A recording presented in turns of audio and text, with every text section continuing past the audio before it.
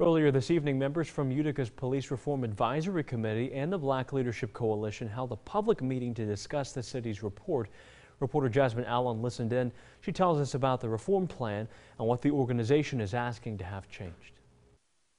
The city of Utica released their police reform plan last week, and tonight was the community's chance to ask questions. The public meeting via Zoom was held with the Utica Police Reform Advisory Committee, the Black Leadership Coalition, and residents.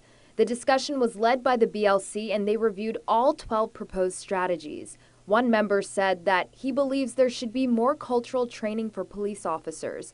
Another suggestion was for the city to have an independent civilian safety commissioner. Currently, Mayor Paul Mary holds the position, and members from the BLC think this is a conflict of interest. The group also pointed out an issue with the plan's idea of creating what's called green light districts. This would have the city install more surveillance cameras in the area to allow more coverage for potential crimes. The BLC disagrees with this, stating that it victimizes the civilian without focusing on accountability of police.